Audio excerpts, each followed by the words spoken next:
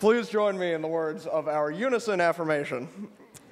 Love is the spirit of this church, and service is its law. This is our great covenant, to dwell together in peace, to seek the truth in love, and to help one another. This time.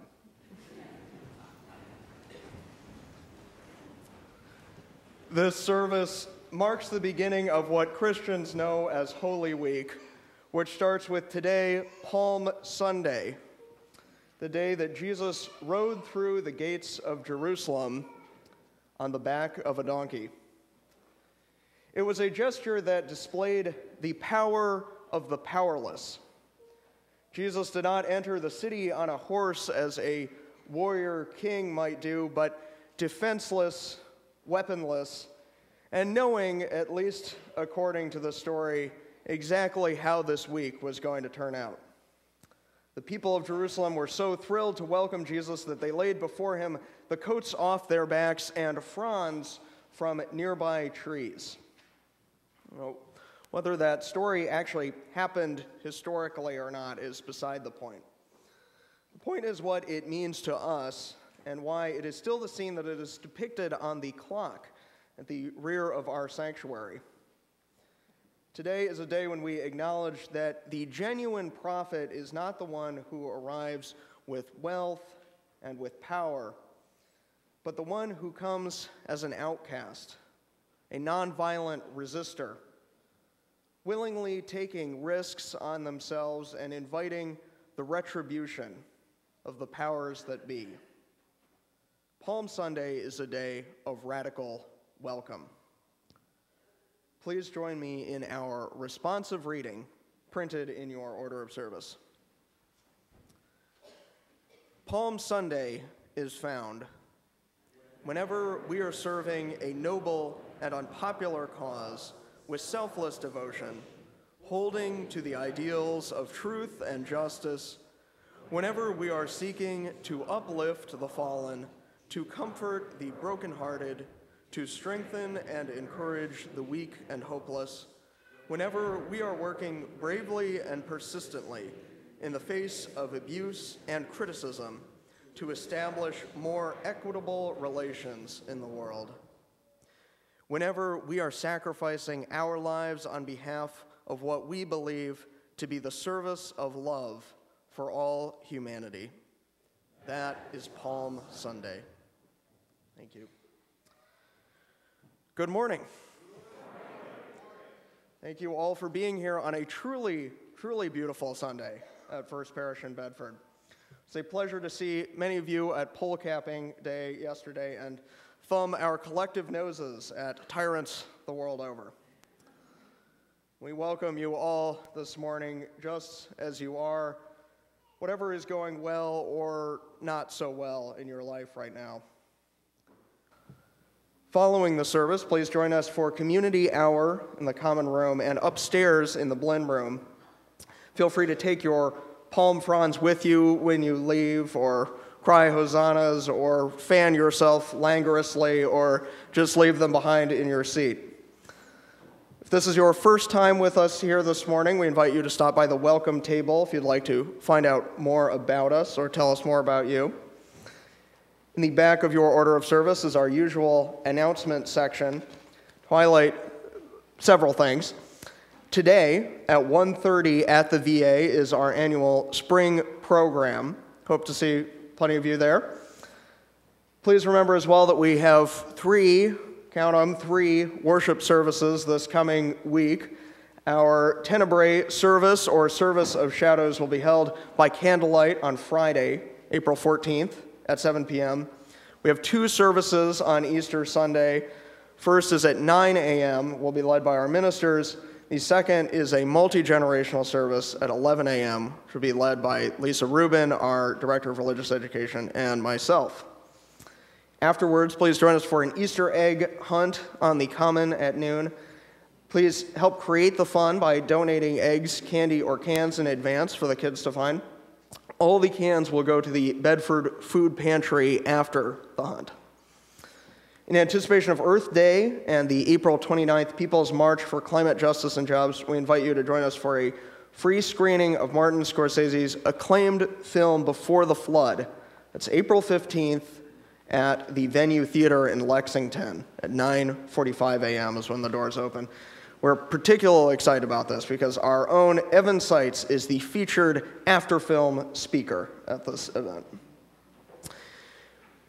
We have our membership book up front here. If you would like to become a member of First Parish for the first time, we invite you to come up and sign after the service. Last but certainly not least, I can't fail to mention, even though it's not quite news anymore, last Sunday, the congregation voted to become a physical sanctuary for an immigrant resisting deportation orders. Welcoming to our sanctuary people who are refusing to obey unjust immigration laws as an act of moral protest is our way of opening the gates of Jerusalem in our time. May we follow the one who enters and who leads us in humility and in risk. As a first step towards living out our solidarity, the First Parish Sanctuary Task Force has launched a crowdfunding campaign through Faithify to enable us to create a livable space for sanctuary. There will be a chance to pledge on-site at Community Hour. If you have a chance to stop by the sanctuary table, you'll be getting a free gift with a pledge of any amount of a now vintage Ask Me Anything About Sanctuary shirt. Trying to move these things. Till we have built Jerusalem, the fight goes on. I would now like to welcome Oliver Nozel to the chancel, be leading us in a stewardship moment. Thank you, Oliver.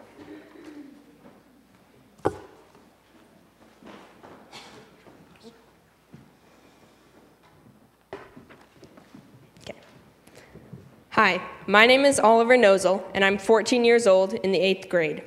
I'm here to talk to you about some of the great programs that I've been involved with at First Parish. The OWL, or Our Whole Lives program, has been especially helpful to me because it has provided me with much knowledge that I would get from just taking the school's life skills program. In life skills, they just tell us the information and send us on our way. But in OWL, we think deeply about what we're learning and how it applies to our real lives. One time, when I was in life skills class, I answered one of the questions very thoroughly, and the teacher asked me, "Do you take the OWL program?"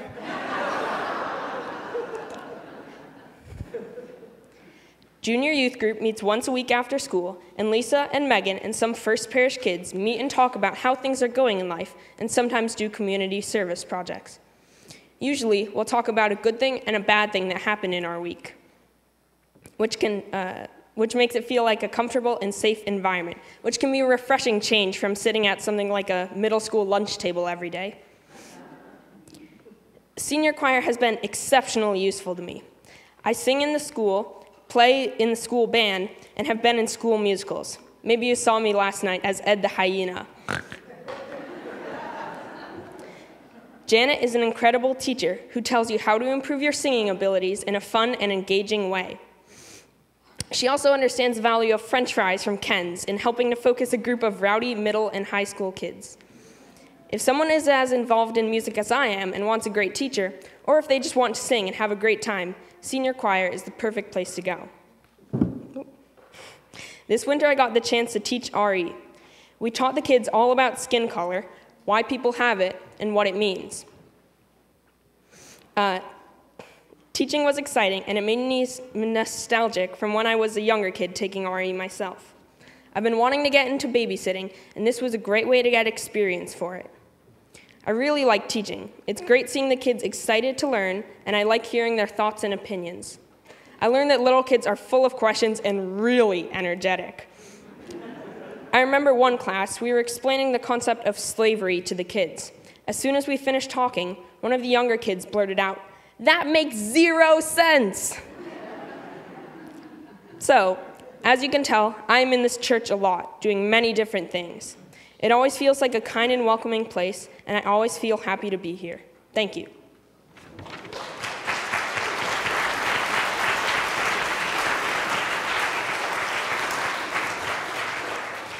Thank you, Oliver. Kids and RE leaders will now adjourn to the common room for ingathering we will sing our second hymn, very appropriately titled, O Young and Fearless Prophet, number 276.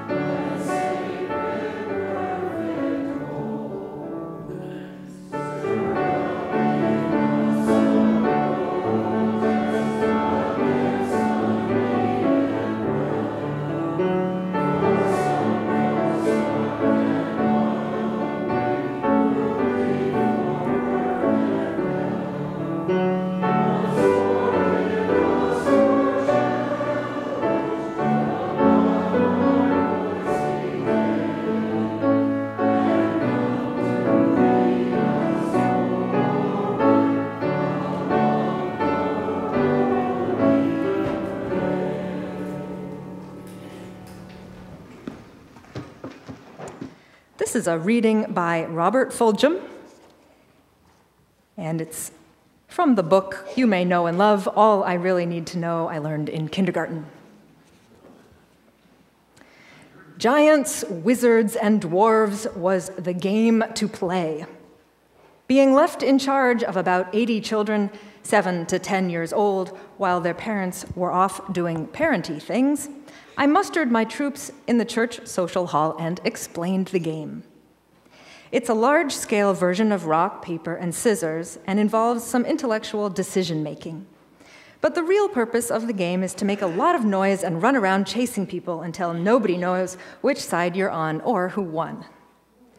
Organizing a room full of wired-up grade schoolers into 2 teams, explaining the rudiments of the game, achieving consensus on group identity, all this is no mean accomplishment, but we did it with a right good will, and we were ready to go. The excitement of the chase had reached a critical mass. I yelled out, "You have to decide now which you are, a giant, a wizard, or a dwarf." While the groups huddled in frenzied, whispered consultation, a tug came at my pants leg. A small child stands there looking up and asks in a small, concerned voice, "Where do the mermaids stand?" "Where do the mermaids stand?" A pause, a very long pause. Where do the mermaids stand? Says I. Yes, you see, I am a mermaid. There are no such things as mermaids. Oh, yes, I am one. She did not relate to being a giant, a wizard, or a dwarf. She knew her category, mermaid, and was not about to leave the game and go over and stand against the wall where a loser would stand. She intended to participate wherever mermaids fit into the scheme of things, without giving up dignity or identity. She took it for granted that there was a place for mermaids and that I would know just where. Well, where do the mermaids stand? All the mermaids, all those who are different, who do not fit the norm and who do not accept the available boxes and pigeonholes. Answer that question, and you can build a school, a nation, or a world on it. What was my answer at that moment? Well, every once in a while, I say the right thing. The mermaid stands right here by the king of the sea. Says I, yes, right here by the king's fool, I thought to myself. So we stood there, hand in hand, reviewing the troops of wizards and giants and dwarves as they roiled by in wild disarray. It is not true, by the way, that mermaids do not exist. I know at least one personally. I have held her hand. And because, unrelatedly, it is almost tax season, I have an offering joke for you. A minister gets a phone call from the IRS asking, "Is Sam Thompson a member of your congregation?" The minister answers, "Why, yes, Sam Thompson is a member of this congregation." The IRS person then asks, "Did Sam Thompson just make a financial contribution?" The minister answers, "Why, yes, he did." The IRS person asks, "Was it for $10,000? The minister catches her breath and responds, "It's about to be."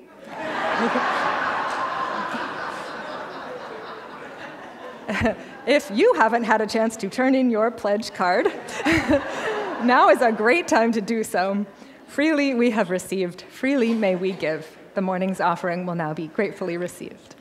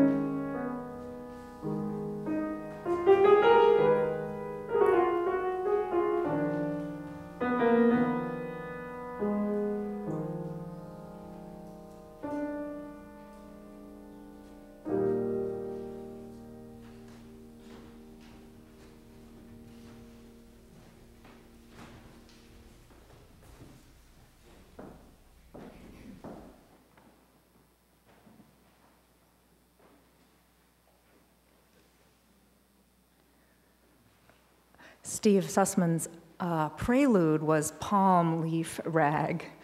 Did that one have a special title too?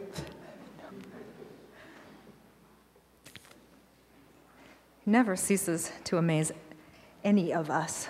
Thank you, Steve. Last week in church, I felt like a dog reuniting with its pack. After having been away for 3 months of sabbatical, you're lucky I didn't bowl you all over while leaping about and slobbering a happy reunification dance. I didn't know that I would feel quite like that being back, because it had also felt good to be away for a while. But as I watched you settle into your pews, your faces looked so beautiful to me, each different, each carrying the triumphs and strains of the day. I wondered what I'd missed. I wondered what each of us misses in each other's lives, even when we're around each other a lot. As the service started, I stood beside Olivia Doherty while she lit the chalice, and I remembered an important conversation her mom and I had had before she was even born. There are kids here whom I knew about and longed to meet long before they came into being. Sometimes I've heard about one of your partners for a long while before they come to church, too. I get all excited to meet them, but I try to keep the leaping and slobbering in check. It's moments like those that I am reminded that groups work far better because everyone who's there is part of it. The humanists and the theists, the wealthy and the working poor, the pale-skinned folks and the brown-skinned folks, the soldiers and the pacifists, the queer, the genderqueer teens and the elders who've seen it all, dwarfs, giants, mermaids. And at the same time, there was always someone missing. At Passover, Jews keep an empty chair at the table to symbolize their hope that the prophet Elijah might join them. But it also symbolizes that a stranger or newcomer would be welcome. I looked out at your faces last week, and I felt as if you'd pulled a chair out just for me and patted the seat. It made me want to turn and pull one out for the next person who walked in behind me. Hey, welcome to this big old pack of common folks. You're one of us too. Don't worry, I wasn't about to call you all dogs. I want to express my gratitude to all of you for the gift you gave me of a sabbatical, and to anyone who picked up work on my behalf while I was away. In year 8, I hate to admit it, but I was getting crotchety. Little things would weigh on me, I'd take things personally, or stay up all night trying to perfect some piece of writing that didn't need that kind of neurotic perfectionism. I had tried to save up my sabbatical for a potential maternity time with a kid, but my life hasn't yet lined up quite right for that. And so instead of waiting further, the board and John encouraged me to take some time away to sharpen the saw, so to speak. I'm profoundly grateful to you, and my sense is that the time away gave me much the same experience as the season of Lent gives to many practicing Christians and other folks. Many people find this season of Lent, which shepherds us through the end of winter and into the revival of all things new, a time worthy of reflection. I tried to find a balance of reflection and learning and action. John suggested to me that you all might appreciate knowing how I used the sabbatical time. And I felt embarrassed at first to sort of talk about myself, and then I realized that my time is also your time. And so I will tell you about it. I'll take a moment to do that before we move on to considering Palm Sunday a little more in depth. During January, February, and March, I faced the sense of loss and doom that our election stirred up. I'm not done with that feeling, but I dug deep within to find my own resilience. For me, this meant going to the Women's March in D.C. and to an anti-racism conference, a no ban, no wall speak out, a spoken word poetry slam put on by MIPsters, which is Muslim hipsters, and backing my best friend Nazish to start a nonprofit centering on peace activism. In my average day, I think up all sorts of art, and I dream about making brightly colored paintings at night. But somehow, what with everything else in my life, I seem to just never make that art that I dream about. I really get critical of myself about that because I feel like being an artist is part of who I really am. So I signed up for a stained glass class at Emerson Umbrella in Concord, and I loved every single minute. The lead around the glass smells horrible, but I just loved making stained glass. I know there's people in here who do that for a living, so I gotta talk to you about that. I did not write the children's book I so hoped to write, but I did make a few false starts. Instead, I played guitar and taught myself how to use Audacity, which is an audio editing program, but don't get your hopes up back there in the sound booth. I'm not very good yet.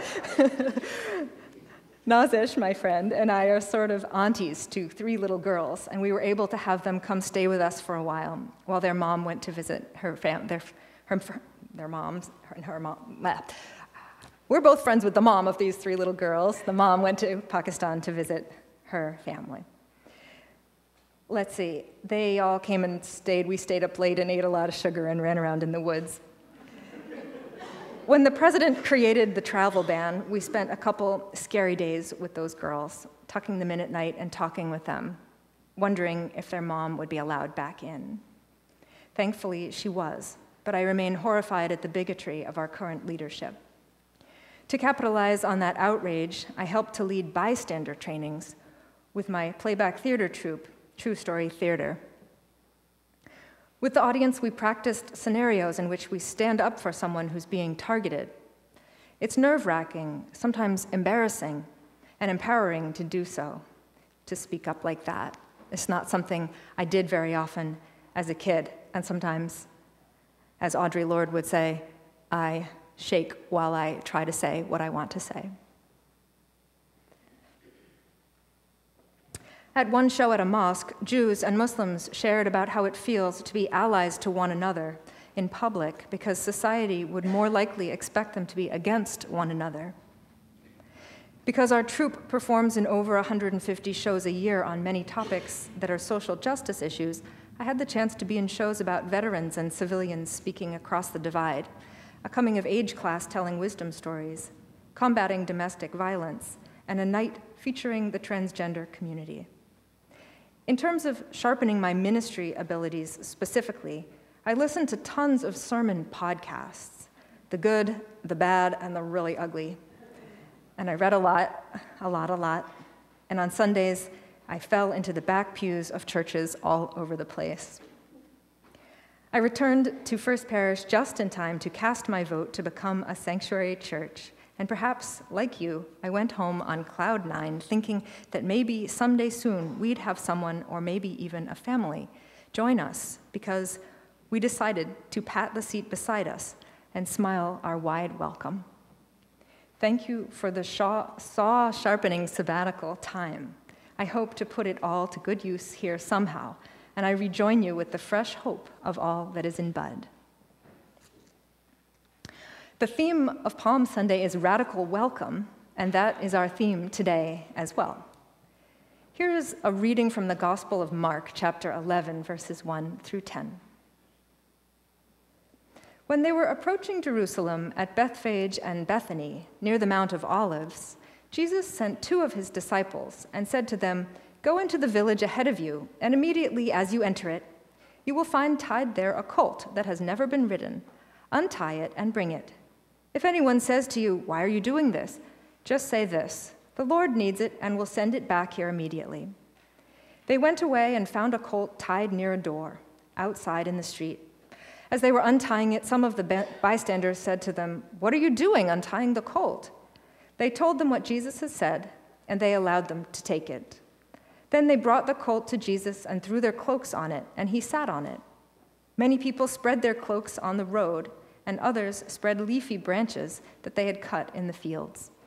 Then those who went ahead and those who were following were shouting, "Hosanna! Blessed is the one who comes in the name of the Lord. Blessed is the coming kingdom of our ancestor David. Hosanna in the highest heaven." As we are all well aware, the stories surrounding Jesus' last week on earth are legion. The events of the week are recorded in each of the 4 Gospels, and are the subject of God only knows how many movies, books, hymns, songs, and paintings. The time leading up to the crucifixion of Jesus is one of the great dramas of rejection and despair.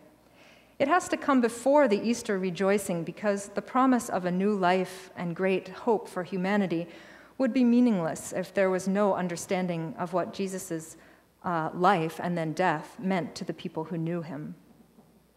You can come and hear more of this story unfold at our annual Candlelight Tenebrae service on Friday night. Our reading from the Gospel of Mark begins with Jesus, the little understood revolutionary, arriving at Jerusalem in order to celebrate the Passover Seder and to confront the rulers and ruling institutions of his day. The entry into Jerusalem is important because the story relates one of the wildest and most politically explosive acts of Jesus' ministry. The story is a reminder of the political challenge of his ministry, as well as the revolutionary undertones often embedded in worship itself. As Jesus arrives in Jerusalem, his followers throw their cloaks and their palm fronds down on the ground as a sign of homage and submission, of laying oneself down in hopes that the coming king will be able to bring about deliverance. While the people there are unhappy under Roman rule, they quickly are willing to submit to Jesus, who they hope will be their new ruler, a ruler who would bring them freedom and liberation. For all its joyful hosannas, hosanna doesn't mean the same thing as glory to God or any of that. It means save us. For all of its joyful hosannas, Palm Sunday is a day of contrast. We hear it in the happy crowd welcoming their nonviolent activist leader, the same crowd who will, by the end of the week, take part in his crucifixion. We see it in Jesus, the worshipped one, riding in with humility on a borrowed colt. The contrast is clear in the destination of Jerusalem, as the city that welcomes him will later demand his blood. Because we know how the drama of Holy Week plays out, we can see that the greatest hopes for peace are hidden from those who wish for it. Only on Easter morning will all be revealed. It is not easy to make straight the path for the work of love. Jesus scholars Marcus Borg and John Dominic Crossan give us a riveting image with which to begin. There were actually two processions that Passover week. From the west came Pontius Pilate, draped in the golden glory of imperial power, horses, chariots, and gleaming armor. He moved in with the Roman army at the beginning of Passover week to make sure that nothing got out of hand. Insurrection was in the air with the memory of God's deliverance of the Hebrew people from slavery in Egypt. And from the east came another procession, a commoner's parade. Jesus in ordinary robes riding on a young donkey. The careful preparations Jesus made just prior to his arrival suggest that he had planned a highly ritualized, symbolic, prophetic act. The carnivalesque military procession into Jerusalem was a carefully orchestrated piece of guerrilla theater. Riding on the colt, his feet possibly dragging on the ground, Jesus came not as one who lords his authority over others, but as one who humbly rejects domination. His message is of radical acceptance towards each person.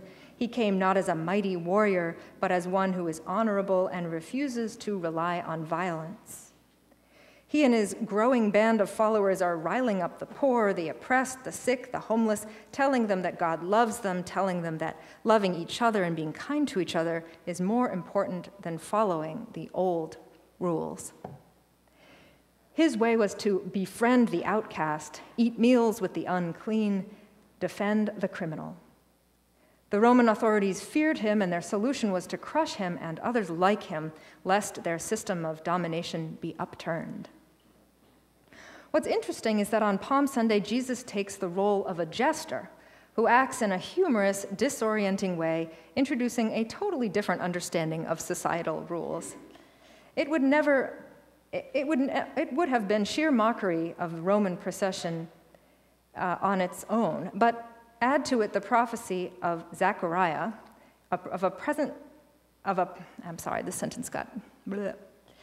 It would have been a little sabbatical will do that to you.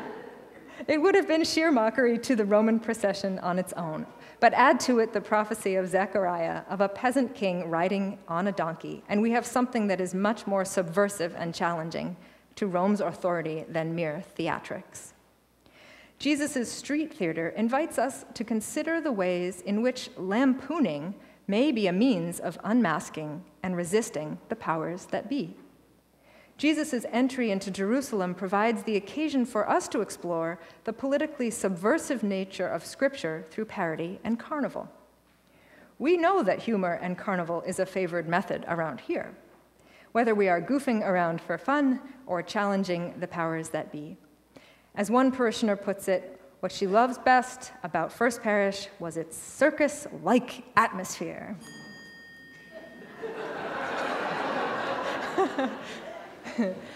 I planned that.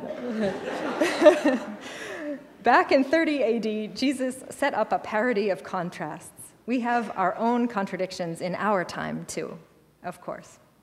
Someone tells us the best way to create peace is by initiating a war. Our president's recent decision to launch a missile strike on Syria seems to follow this argument. The strong are strengthened by holding off the weak. Parents confront fear by storing a handgun in the dresser drawer. Schools encourage competition over cooperation. Governments and businesses seek to win at all costs, even if it bankrupts them. Jesus rides his lowly farm animal through all of it. This is the normalcy of civilization, Bible scholar Borg and Crossan remind us. It is important to realize that what killed Jesus was nothing unusual. As empires go, Rome was better than most. There was nothing exceptional or abnormal about it. This is simply the way domination systems behave. We live today in a society where greed, hate, and closed-mindedness look so normal that sometimes we don't even notice it until we do. In our own lives and communities, what are the things that make for peace? What are the things hidden from our eyes? As Unitarian Universalists, we stand firmly against the Roman Empire of our day. Becoming a sanctuary church will most likely not be without difficulties. Will we have the support of our neighbors in town? Will we be able to create a safe enough place? Will there be barriers of language, race, or class? Will we be able to welcome our guests as equals into our church life, or will we find ourselves pitying them in some way? Will our government put pressure on us in a way that we are not equipped to handle? Will we have enough financial backing to see this through? Will we continue to stand together as a community to support this one small act of defiance as our own form of subversive guerrilla theater? Despite the supposed separation of church and state, we are about to play our own game of chess. Make no doubt that we are confronting politics on behalf of justice, just as people of faith have always done. History is replete with the stories of common folk who have recognized that we are able to accomplish more together than we can alone. Stories that we might well do to remember as we continue our Lenten journey. They include the women and men who provided safe passage on the Underground Railroad for people seeking freedom from chattel slavery in the United States in the mid-19th century. Remember also Dietrich Bonhoeffer and others in the Confessing Church in the 1930s who took a definitive stance that their loyalty was to God, not to Hitler and the Nazis. Youth in South Africa stood against apartheid and formed the African National Congress Youth League in 1944 under the leadership of Nelson Mandela, envisioning a world in which racial domination would no longer exist. Many others joined these exemplars of uncommon courage, including the 250,000 women, men, and children from diverse racial, ethnic, social, and religious backgrounds who gathered in the U.S. Capitol on August 28, 1963, anchored in an abiding faith in respect and human dignity. And let the 500,000 people, or maybe more, who attended the Women's March this year not go unmentioned as well. Our values guide us in the ways of truth and love, whether our beliefs are the same or not. We seek to help one another with our words and deeds, and to not hold back when we might act. We lift up the human journey, not for what is glorified in our society, status and power, wealth and political leverage, but rather for the courage it takes to live a life of integrity, interdependence, and goodwill. William G. Carter writes, "Years ago I was studying the New Testament while my father worked for a military contractor. That prompted many interesting conversations during my school vacations. I spoke to him about my dreams for world peace, and he listened patiently. Sometimes he noted that it was people like him who put money in the offering plate so that people like me could become pastors. After one of my rants, he said, 'I do not disagree with anything you have said, but we will never have peace on earth until we can quiet the wars within our own hearts.' Then he looked at me as if to say, 'They should teach you such things at the seminary.'" I'd like to close with a poem written recently by a young Black female social activist, Mickey Scott Bay Jones. It captures how we must try to be with one another in the spirit of our radical welcome. It asks us to remember what are the things that make for truth, respect, and solidarity. It invites us to have our eyes open to the pain of the world while embodying peace within. If our church is to be a sanctuary for those society would cast out, we need to grab hold of the Palm Sunday extravagance. Waving our palm fronds, we pat the seat beside us. Let us welcome every being among us as if they are the long-awaited peasant king on horseback, or a new, beloved child we can't wait to know, or at least a member of a good old pack of common folks. This is Mickey Scott Bay Jones's poem, An Invitation to Brave Space. Together we will create brave space, because there is no such thing as safe space. We exist in the real world. We all carry scars, and we have all caused wounds. In this space, we seek to turn down the volume of the outside world. We amplify voices that fight to be heard elsewhere. We call each other to more truth and love. We have the right to start somewhere and continue to grow. We have the responsibility to examine what we think we know. We will not be perfect. This space will not be perfect. It will not always be what we wish it to be, but it will be our brave space together, and we will work in it side by side. May it be so. Amen. Our closing hymn is number 128, For All That Is Our Life.